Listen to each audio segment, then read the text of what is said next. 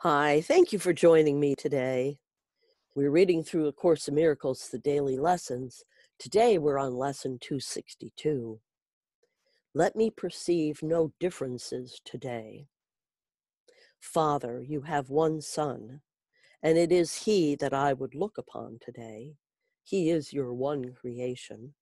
Why should I perceive 1,000 forms in what remains as one? Why should I give this one 1,000 names when only one suffices? For your Son must bear your name, for you created him.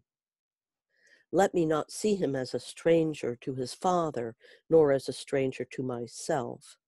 For he is a part of me, and I am of him, and we are part of you, who are our source, eternally united in your love, eternally the Holy Son of God. We who are one would recognize this day the truth about ourselves. We would come home and rest in unity. For there is peace, and nowhere else can peace be sought and found. I'll read it again.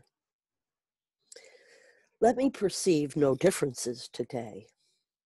Father, you have one Son, and it is He that I would look upon today. He is your one creation. Why should I perceive 1,000 forms in what remains as one? Why should I give this one 1,000 names when only one suffices? For your Son must bear your name, for you created him. Let me not see him as a stranger to his Father, nor as a stranger to myself. He is part of me, and I part of him, and we are part of you, who are our source, eternally united in your love, eternally the Holy Son of God. We who are one would recognize this truth, this day, the truth about ourselves. We would come home and rest in unity, for there is peace, and nowhere else can peace be sought and found. It's a great lesson. I hope you have a great day with this today. There is just one of us. We are all one and a part of the greater whole.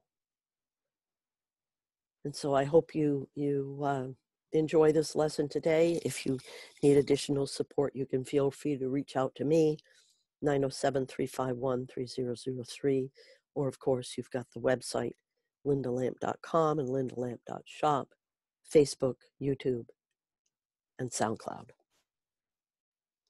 Namaste and much love.